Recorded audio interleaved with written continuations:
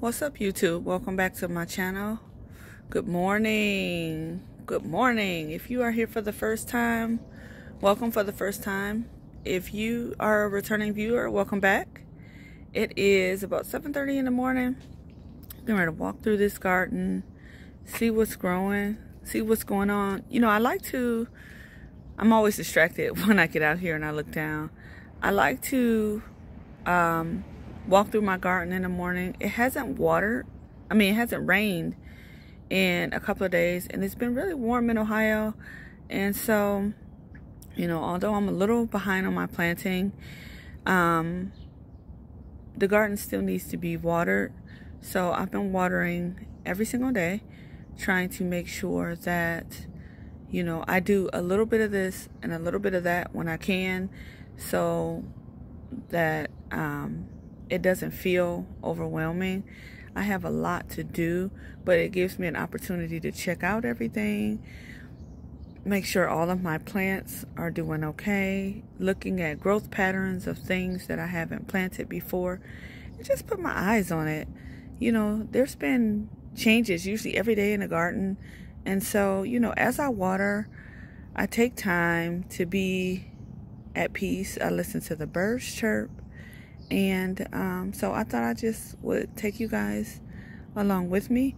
I might not do a whole lot of talking in this video, but come along with me and let's look at the garden and see what's going on.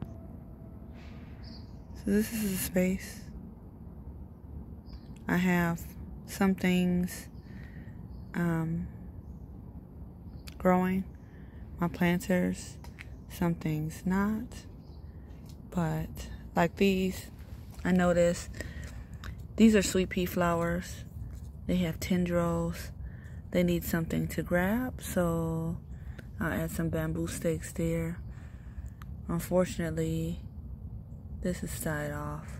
This was,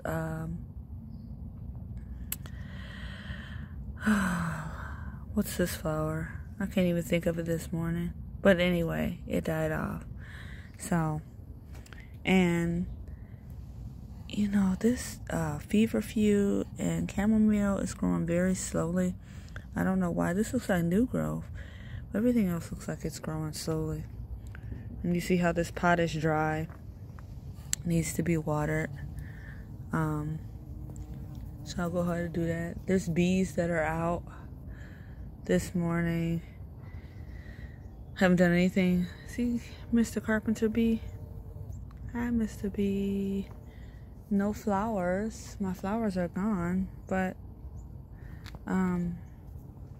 you know, just looking at everything. See, this is what clay soil. This is mostly clay soil, and so do you see how it's it's kind of whitish and hard. It's not real hard, but it's definitely not great. Those are calendulum that have popped up. So, anywho, I'm gonna go ahead and water. I like to go ahead and put some things in place. This is that black raspberry. It's already giving me some fruit the first year coming up. And then I just added, like I do stuff like this when I walk through. So I walk through, I look at what I planted.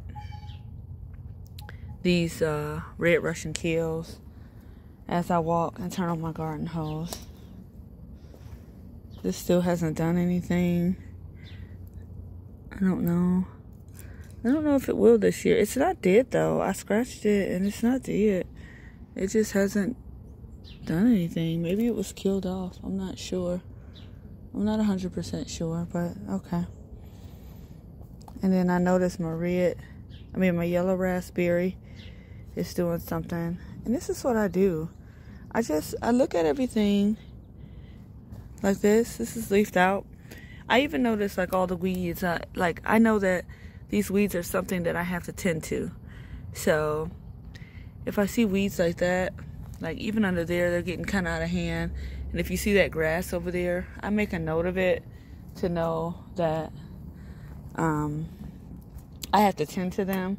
And I do all of this stuff while I get ready to water. And my sage, my beautiful sage. Have y'all ever seen sage go to flower? I haven't. But, you know, it will. This is my 4 years on sage. And then even with these, like, I noticed that they haven't grown a whole lot, but they're establishing. These haven't grown a whole lot, but they're establishing. So just putting my eyes on things. This is new. I got leaves here from my hardy kiwi. It's gonna grow up this trellis. And my little blueberry buds that I'm hoping will leaf out. And all of the flowers, except for like one itty bitty one here. Here it is. See? Kwanzaa cherry. It's gone. So I don't think that this will flower again, but that's okay. So this is what I do. I walk through and I look at like the growth patterns of things as I water. I won't look at my fish emulsion this morning. I was stuck on something. This is my huge wood chip pile that I have to crawl over to get to my water hose. But while I'm up here, see, my kale is doing all right. Now this one isn't doing good. I mean, it's very small, but then this one looks amazing. So, you know, I don't know, you guys. I don't know. Just like these lettuces here don't look like they're doing much, but then those lettuces here look beautiful. So, you know, I never know what the growth pattern of things will be, and it gives me an opportunity to make, like I said, an observation on what's going on in the space. Check out everything. Looking at that bed, if you see back there through the fence, a few of the tomatoes I went ahead and planted because they were yellow, and some onions too. They were yellow, and I planted peas in the back, and I can't remember if I planted carrots. I'm gonna leave that bed alone. But I did plant some tatsoi in the front. So that's what I do. As I come through the garden, if I know it's gonna be warm, I just go ahead, give it a quick water. Go ahead and give it a quick water. And I make observations. Changes come so very quickly because it's warm outside. And when it's warm outside, the changes are there. Water is essential to, constant watering, I should say, is essential to having your plants grow nice and healthy. And so I try to water as often as I can. I'm not always amazing at it, but I do try. So that's all I do. In fact, I normally don't have that on mist. I normally have it on shower. And when these plants get a little larger, I won't water them overhead like this. I'll water them from the bottom. This grapevine, as you can see, is starting to bud out. That's my newest one. That's a Concord grape. Now, I wonder why I have all these strawberry flowers, but no strawberries yet. That's strange. They usually grow a little faster than that. I don't know what's going on with that. But that's another thing that, you know, I'm making a note of. And then if you look over here with me, some of these tomato plants are kind of leaning a little bit, so I'll give them some water. Oh, look, y'all, I have a potato that came back from last year. So I'm gonna leave it. I don't know what kind it is, but I'm gonna leave it. Here are my peppers. I get them a spray down. Most of these are for the sale that I keep saying I'm having, but I didn't announce the date yet. Potatoes back there have popped up. So see what I mean? A lot can happen in a matter of a couple of days. And, you know, I go ahead and give them a water. I probably got a kink in my hose because this water pressure has just gone down.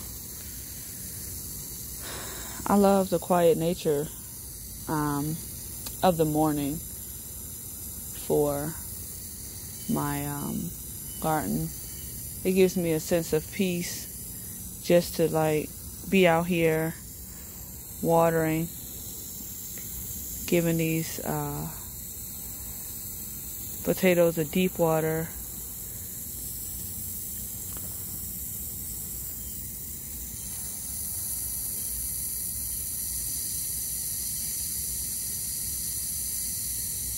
So one thing that I noticed is something is eating this catnip. As you can see, there go the basket. Something knocked that catnip off. Probably the cat that's in heat that is coming through here is probably eating that catnip. I sure wish they would leave some for me. You see? It's still there, but it's chewed down again, so I gotta see what's up with that. That's the only thing that's been getting eaten is the catnip. Even this. Hey, let me turn this hose on for a minute. Let me show you guys something. You see my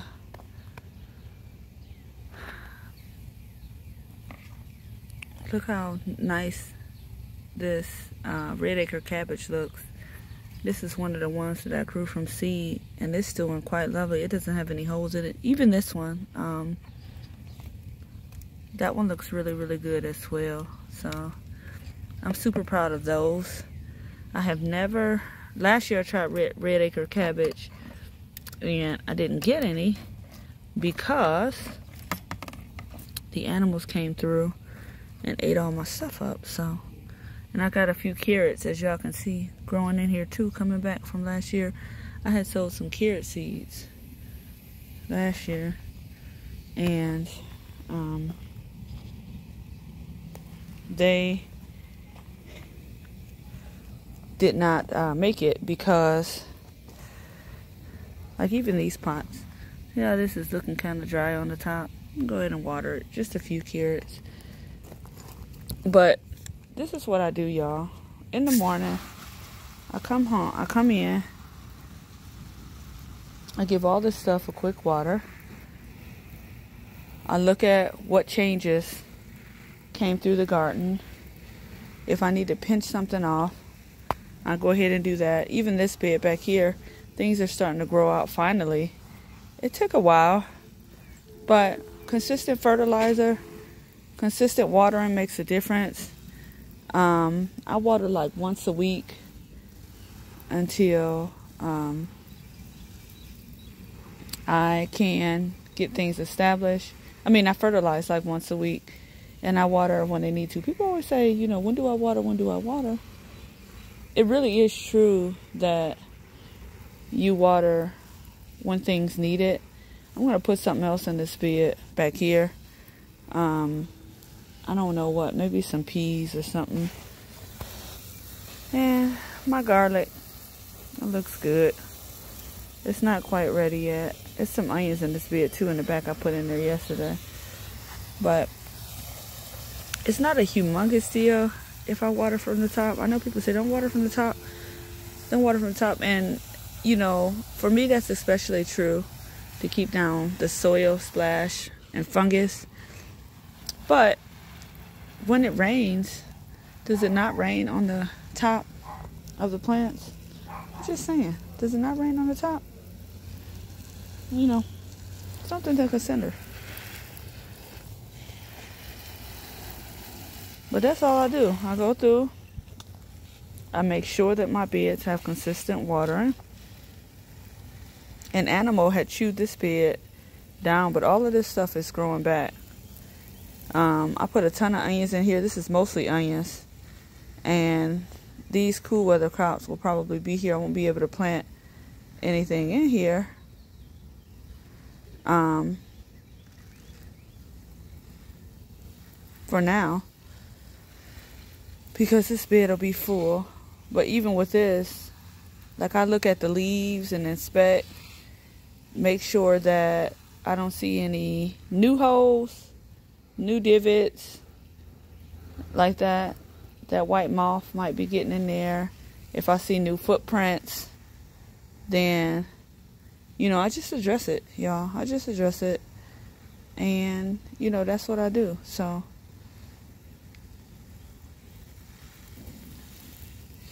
you know, water your gardens. Gardens have to have consistent watering for things to grow and flourish. And a lot of times when gardens aren't doing well, that might be why. Might need some water. All right, if you are on your way to work, you guys have a lovely day. I'm gonna have a lovely day. It is Friday, and it is officially gardening season.